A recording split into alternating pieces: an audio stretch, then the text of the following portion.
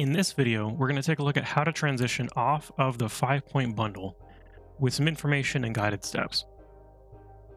The first thing I want to go over is what is happening and when. So starting on April 30th, the SKUs are going to be removed from the Commerce portal so that in the March monthly report, we'll still release the 5-point bundle standard bundle in the MBO, but for the April monthly report, we're going to be removing it before that report is released. So why April 30 and not March 30? This is because we always remove the SKUs before the next MBO is released. If we remove the SKUs in March, they would not show up in the March report. Next, what can partners do? Well, the first thing you need to do is change your license keys before the end of March, typically on the second or the last day of the month. How do I tell if I've updated my licenses correctly? If usage meter in the April monthly report is showing standard bundle on the monthly usage report, then you have not updated it in time.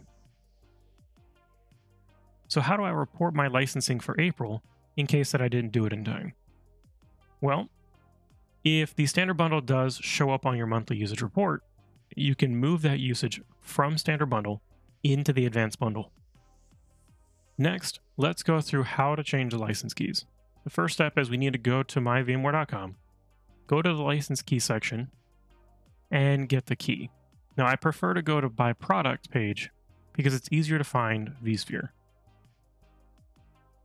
Here I can see vSphere 6 Enterprise Plus, so I'm going to click on that.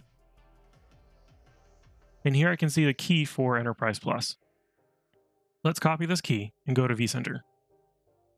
Now I need to add the license key into vCenter so that I can assign it to the different hosts. So if I go to the administration page, licenses, I can then see add new licenses.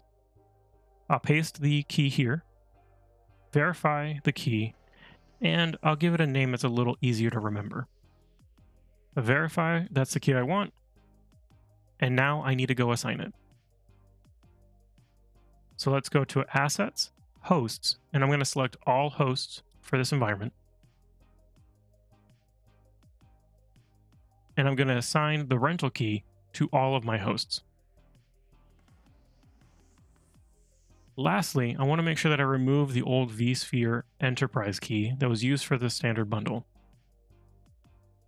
Let me make sure that I see which one's correct.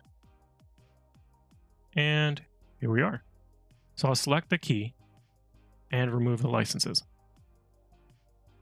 And that's it.